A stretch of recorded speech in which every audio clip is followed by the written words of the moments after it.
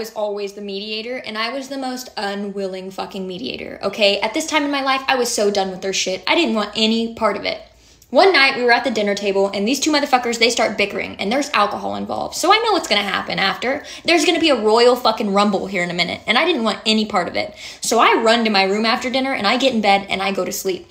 Because in my head, they can't bother me if I'm asleep. So I thought. I'm asleep for what feels like 10 minutes before I hear my dad screaming, "Tatum! Help me, Tatum! Please help me, Tatum!" And I hear him. I wake up. And in my head, I'm going, absolutely not. Not today, fucker. You're on your own. So I roll over to go back to sleep. And as I'm getting ready to fall asleep again, my two older brothers barge into my room and start shaking the shit out of me. They tell me that our mother has a pew-pew and she's aiming it at Dad. So I start to get up and I'm thinking, Jesus Christ, can I fucking catch a break in this household? The two older brothers run back to the room and close the door, and I walk into the living room where I see my mom, visibly drunk, going like this. Hold still, damn it, just hold still.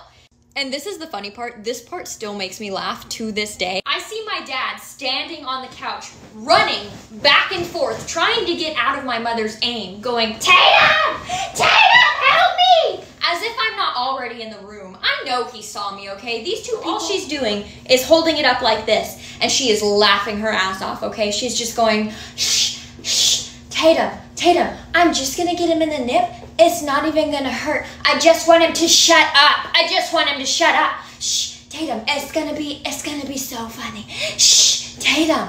And I'm wrestling. I'm reaching up high, wrestling with her, trying to get this BB Pew Pew out of her hand. And I finally strong arm it out of her very impressive grip. And I run to my room and hide it. By the time I get back to the living room, I see that my mom has already locked herself in the bathroom and my dad is just now getting off the couch. And he comes and gives me the dad pat. Like, thanks for saving my nip. And I'm standing in the living room thinking, these two motherfuckers have to be the dumbest people I know, and they're my parents. I can't tell you what happened the rest of the night because it's really not funny and some horrible shit went down, but I did have a cop come to our house and we got to see how the lights worked in the car, and that was really cool. And we also got Taco Bell in the middle of the night. So that was pretty sick. The worst part of this entire story is that those two motherfuckers still made me go to school the next day. I remember sitting at my desk, mad as fuck, tired as fuck, thinking my dad didn't deserve 2 nips. So Dad, if you see this, count your blessings, bitch, okay?